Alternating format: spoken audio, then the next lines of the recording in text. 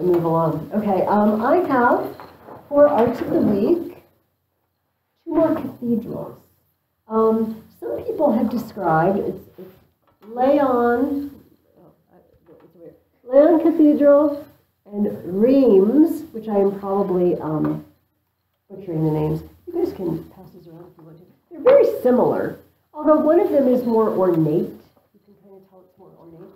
Some people have described the Summa as a little like a cathedral, with all its parts going this way and that way, but all together as an integral whole to make this beautiful thing.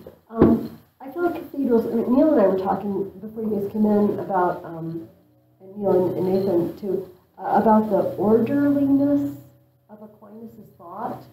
He's just divided everything up. Every question is like, well, could this be true?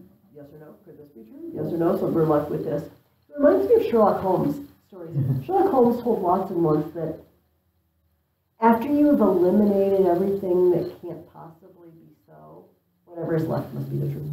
Wait, is this his adventures or like what book? I don't remember which story. Okay, but in one of the stories, Arthur Conan Doyle has Sherlock Holmes say that after you eliminate what can't be so, whatever you're left with must be the truth, even if it seems improbable. And then the job, of course, is to find out how that can be the truth. And I feel like that's a little bit what Thomas Aquinas does. You know, he says, like in last week, is God's existence self-evident? No. Is it provable? Yes. And does God exist? And so he's coming at every question in multiple ways. Now, today's reading was a little more of a hodgepodge because I asked you to go to different sections. So it's not all addressing one question, but so you don't really see the integrated whole. And even our short book doesn't put every, it skips around a little bit too to try to find the ones that are a little more understandable for a beginner at this. But I feel like last week we got that idea. And the reading I'm going to have you do for January, and by the way, we're not meeting till January 9th. So you have a whole week, over a week after New Year's. I mean, technically you don't have to do anything till after New Year's. And I'm not asking you to write anything. I'm just asking you to do one more Summa reading, and then we will start the Divine Comedy the week after that. The reading I'm having you do is more of an integral whole. In our reading for January, he asks basically, where is our happiness? Which seems like a very important question. And he says, is it wealth? Is it power? Is it fame? Is it glory?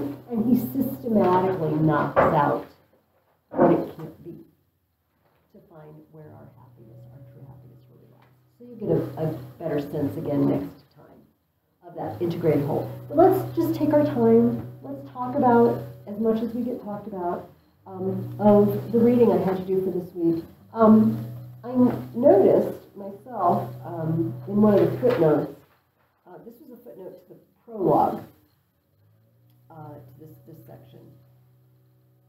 He says, Thomas Aquinas says, we purpose in this book to treat of whatever belongs to the Christian religion in such a way as may tend to the instruction of beginners. And Peter Kraft has this footnote there. He says, it may shock the reader to discover that the Summa was designed for beginners, but it should encourage beginners to begin it. Here's how St. Thomas described his Summa. I think I told you the story last week, when explaining why he could not finish it. After he had had a mystical experience, the correct description is infused contemplation. I can write no more. Compared with what I have seen, all I have written seems to me as strong. He says, this is a little book for beginners who want to explore Christianity. And we met that same sentiment at the very beginning of our semester. St. Benedict said, it's just a little rule for beginners. Nothing harsh. Nothing too difficult. Those other crazy places where they read all the Psalms every day, we'll just go through them all every week. Do the best you can with the fasting rules, but, sometimes people people are sick and they just need a little meat. You feed people when they're sick. Take care of them. Take care of yourself. It's a little rule for beginners. And Aquinas is the same thing. A little instruction booklet for beginners. And when he says the Summa, that's the 4,000 page one, right? Yeah. Not this one. Not this one. This is the beginner book for beginners. Yeah. This is the beginning book, I guess. So the first question, the first article that he explores is whether, besides philosophy, any further doctrine is required. In other words, we have earthly philosophy. What does philosophy mean? What is philosophy? To grasp what an object is or what it is in its being rather. Yes, is that right? Yes, both of those, yes. So it means love of wisdom. And for Aristotle, wisdom, I've been thinking a lot about this last year. Wisdom was knowing the causes of things, knowing where things come from. He said you really, really know a thing well when you know what causes it. And I put the 4 causes on the board for you last week, if you remember. One cause of things is the material cause, what's it made out of? One is the efficient cause, who made it? What is the formal cause, what shape does it have? And the final cause, what's it for? So, you know, a wagon, a little red wagon, is made of, I don't know, wood and metal and screws and things. It's made by a wagon maker of some sort, either in a factory or your dad in the garage, you know, making you a little wagon. It's shaped, it's got a receptacle and usually has wheels and something to pull it with. And it's for, well, you know what it's for. It's for putting little kids in and dragging them around the yard. We all know what a wagon is for, because we all know if you have younger siblings or younger people in your life, that's what you're going to do with the wagon. They're going to climb in and you're going to haul it until you're sick of it. And then that child will grow up and start hauling things, you know, stuffed animals or toys around. That's what it's for.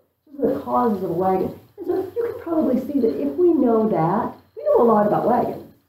Like, who makes wagons? What are they made of? What shape are they? What are they used for? That's philosophy. And so if, with our mind, with our reason, we can explore this, Aquinas is asking, do we need theology? Do we need anything except that? Or will that tell us about everything it is? Is that enough knowledge? What is he talking about? Like, what's the alternative? Like a divine understanding? Yeah. We would call it revelation, direct revelation from God. He doesn't say that, but that's what he's inching towards. Do we have to have certain truths revealed to us by God? Or can human reason work everything out? And because I had you cut right to the chase and read his answer, on the contrary, where does he come down on this statement? What does he decide? Do we need anything else? Yes. He says we absolutely do. Let me go to his, on the contrary. It is written, all Scripture inspired of God is profitable to teach, to reprove, to correct, to instruct in justice. Now, Scripture inspired of God is no part of philosophical science, which has been built up by human reason. Therefore, it is useful that besides philosophical science, there should be other knowledge. He's got a nice, neat little logical syllogism there. Scripture says it is useful for knowledge and teaching. Philosophy isn't part of Scripture. So we must need something besides philosophy for knowledge and teaching, because Scripture itself says it's profitable for that. And he answers, it was necessary for man's salvation that there should be a knowledge revealed by God besides philosophical science built up by human reason. And he gives 2 reasons to us in this section why we need God to tell us something directly. What is the first reason? If you were able to ferret it out there in his I answer that. Oh. Or is on the contrary? Wasn't it firstly indeed because man is directed to God as an end that surpasses of the grasp of his reason. Okay, so if God is our end, and by that he means final cause, right? Our goal in life, he's what we're directed towards. We need to know him. But we also talked about last week, Aquinas had already said, but we only know God in a very confused way.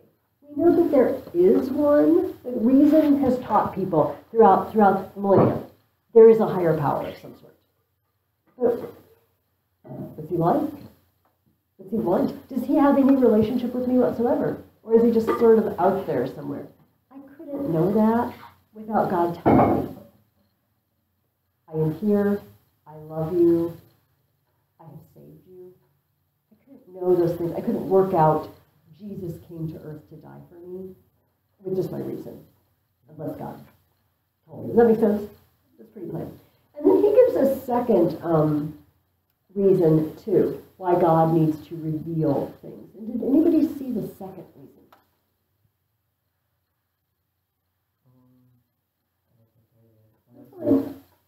Well, to me it sounded like kind of the same as the first one. Right? That man is like on it, but it said like the truth about God, such as reason could discover, would only be known by a few, and after a long time, a mixture with many errors. Right? Yes. So they're related, aren't they? In the first case, he said, if whatever we can know of God by our own reason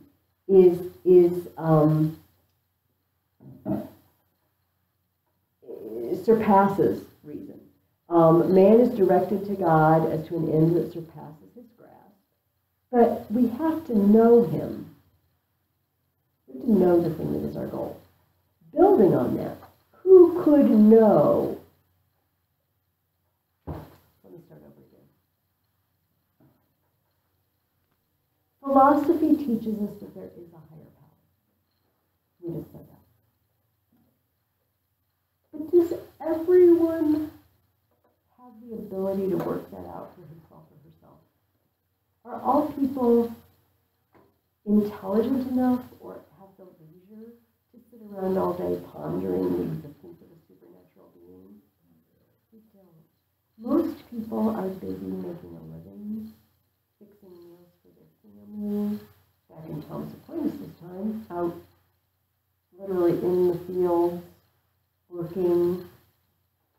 We don't all have the time or the ability even to find out what we can find out. Now, let me read exactly what he says now. Let me read it in his words. It was necessary that man should be taught by divine revelation, because the truth about God, such as reason could discover, would only be known by a few. And that after a long time, and with a mixture of many errors. If we left even the concept of there being a supernatural being, we just left it at that. Not everybody's going to even make it that far. They're not going to be able to make it that far. And it's going to be mixed with many errors. And sort of the history of philosophy, the history of theology, right? Paganism. It's the story of mixed with many errors. Well, we kind of know, yeah, there's something that moves everything else, like Aristotle said last week. There's something that caused everything else. I sort of understand that. Aristotle came to these proofs after a lifetime spent thinking. Only a few people, and only after a very long time, are they even going to get that far and mixed with many errors. So Aquinas goes on to say, whereas man's whole salvation, which is in God, depends upon knowledge of this truth. Everybody has to know. But he just said not everybody has the ability to know in their own power. Even the stuff that we do have the ability to know. Therefore, in order that the salvation of men might be brought about more fitly and more surely, it was necessary that they should be taught divine truths by divine revelation. Aren't we happy to marry this time of year? Jesus said, or God sent his son. This is what we're thinking about right now. He revealed himself in a human being because of this, because only a few could work it out, and only after a long time, and there's things they never, ever would have dreamed, like the idea that God would actually become a human being. Would actually become a human being. And I say this every year, because I think it's astounding, and I think we forget permanently. Jesus is not, okay, this is not completely accurate because time doesn't really apply to God, okay? But we're going to think of it in terms of time because it's the best I can do. Jesus is now forever not what he was before he was born in Bethlehem. He doesn't get rid of the body. He is forever a God-man. He has the body forever. It wasn't a temporary thing, just so it could die. Like, he has it forever. His body is in heaven forever. I think I've told you, I've done this to some of you. My dad was fond of asking the riddle, what is the only man-made thing that exists for eternity in heaven? Do you remember? Mm-hmm. What was it? The wounds. Oh, yes. We asked this question last year. His body stays forever. His body stays forever. And not in a million years, I don't think, would Aristotle or anybody come up with that. Like, I think someday God is just going to take a human body and he's going to be bound to that body forever. And then I have to throw in one of the three persons of God. Like I would ever come up with that on my own. If you started thinking about that, everyone would have thought that he's crazy. Yeah. Yeah. Well, and just like, I mean, his brothers did at one point. You know, his relatives said, they came around. James, notably, came around big time and was a leader in the early church, but, you know, his own family members, relatives, thought, off about Jesus. No, this is off about you. Jesus is the only one who's normal. Okay, so objection one. It seems that besides philosophical science, we need no further knowledge, for man should not seek to know what is above reason. I actually am reading through the Wisdom, the Book of Sirach, again, and I just read this morning. I thought, wait a minute, that's in today's thing. Seek not the things that are too high for thee, but whatever is not above reason is fully treated of in philosophical science. So we don't need anything. That's right there. Don't seek things too high for you. And so philosophy is not too high for me. Therefore, we need nothing else. Reply. What is his reply? Would somebody like to paraphrase what you wrote for the reply? You go for it. Like, if things can be revealed by God through faith, then we should accept them as what we should. Yes. Accept it? Yes. He says, although those things which are beyond man's knowledge may not be sought for by man through his reason. Seek not things that are too high for thee. Seek them how? I'm just going to sit here and think really hard. I'm thinking, I'm working for it. No, good luck with that. There are certain places you're never going to go. But as Addison said, but once they are revealed by God, they must be accepted by faith.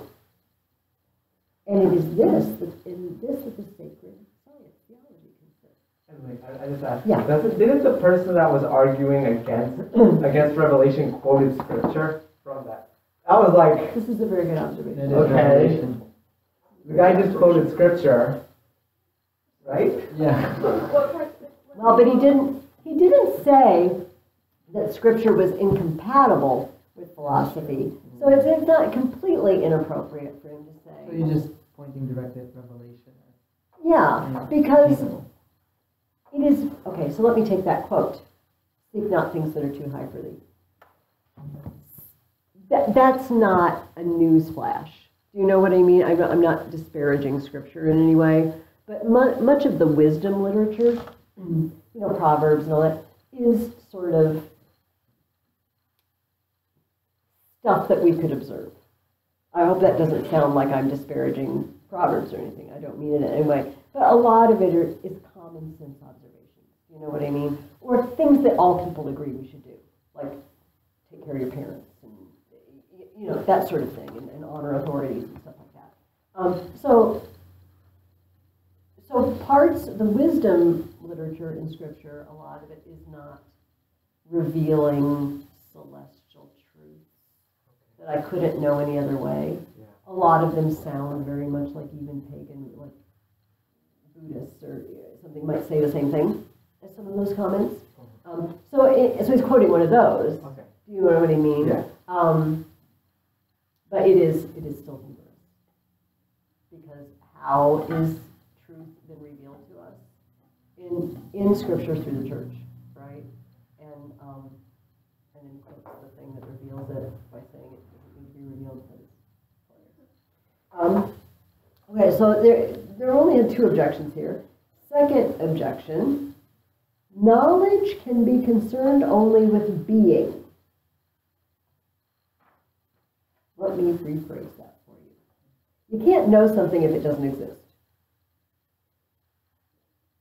I kind of have an idea of mermaids and unicorns, you know, but I don't really know them. I don't really have any knowledge. I can't really do research on them.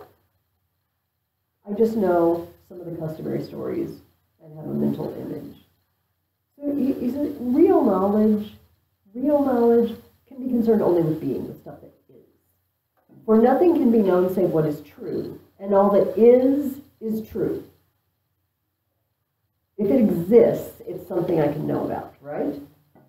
But everything that is treated of in philosophical science. Philosophers study everything that exists.